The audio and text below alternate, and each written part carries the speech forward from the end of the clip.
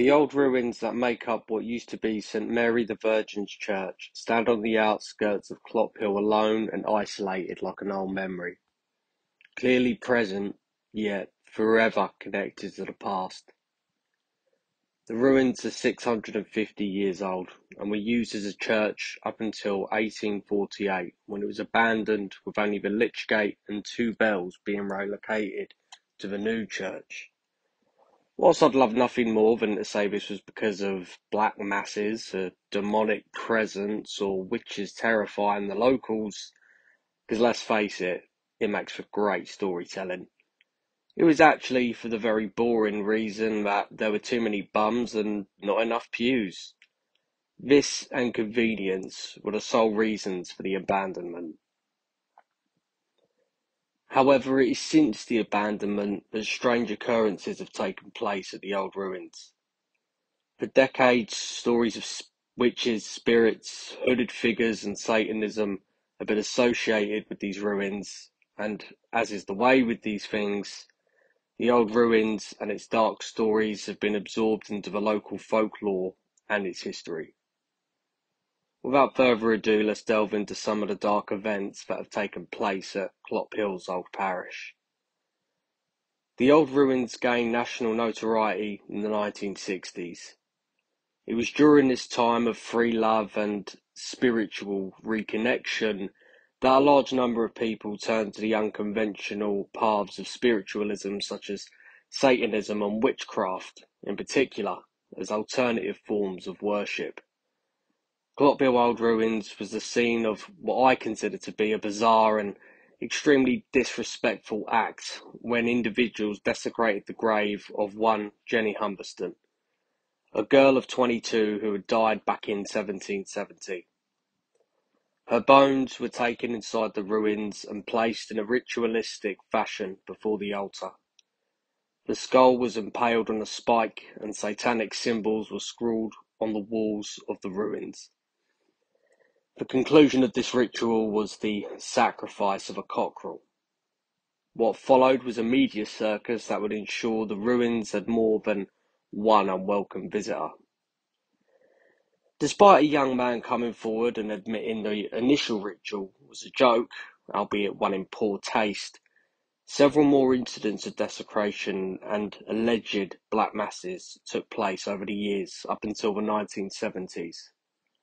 Whilst it may seem I have taken a critical view of this, I simply do not condone the desecration of the dead, and I believe that people's spiritual pursuits should not expand into the disturbance of their rest.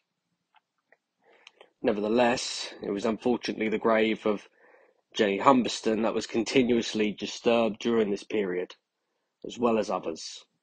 So much that the gravestones were moved to the edge of the graveyard in an effort to hinder the perpetrators, where they can still be seen to this day. A question you might ask at this point is, why would old ruins in the middle of Bedfordshire, of all places, be the target of occult activity? Well, there are many answers to this. Firstly, legend has it that the church was built facing the wrong direction. When churches are traditionally built facing due east to Jerusalem, it's said that rather than facing the way to heaven, the ruins instead open an entry to hell. Another story is that the ruins were built upon the mass grave of a leper colony, and that the collective pain, death and misery has essentially scorched the earth with a black star cursing the location. I would, however, point out that despite this being a very popular story, there is in fact no evidence to support this particular theory. Much of what I've already covered can be explained away by sensationalism and the hapless media jumping on a fascinating and popular subject at the time, opening the floodgates to a slew of would-be Satanists performing bizarre rituals in what had become a notorious location with a very long history. But there are some things that cannot be explained to this very day. A former rector, Reverend Leslie Barker, diligently watched over the ruins during this period at great personal expense. It was he who told the press that devil worshippers frequently used the female body as a centerpiece to their rituals, noting that 6 women's graves had been tampered with. He fully believed that the strange occurrences had culminated in him being cursed by a witch. For years, the bones were dug up, and for years he put them back, always feeling as if he was being watched. His health deteriorated, and most tragically of all, his young daughter was hit by a car and sadly passed away. It's been implied years since that her death was due to the curse. One night in 1969, seemingly unable to continue, Leslie fled Clophill in terror to nearby Hitchin, where he lived in a cottage for some time with little disturbance. Unfortunately, one morning he opened his front door to find the aftermath of a ceremony on the path leading up to his cottage. It's been said that the Reverend had in fact kept Jenny's bones in the boot of his car for 6 years because of the black masses and the desecrations. The bones were returned to Clophill not long after, and to the best of my knowledge, he was not harassed again. As well as the Satanism and rituals, it has been said that several spirits have been seen on the grounds. A hooded monk has been seen wandering the ruins as recently as 2016, as well as a figure clad in white staring down the church nave, despite being seen through a window 2 metres above the ground. It's believed that this may be a former clergyman of the old church, perhaps unaware that he is dead and given a sermon to the darkness. Another is the ghost of a young man named George, who can be seen walking amongst the graves, looking for the tombstone of his friend. His friend had been a pilot during the Great War.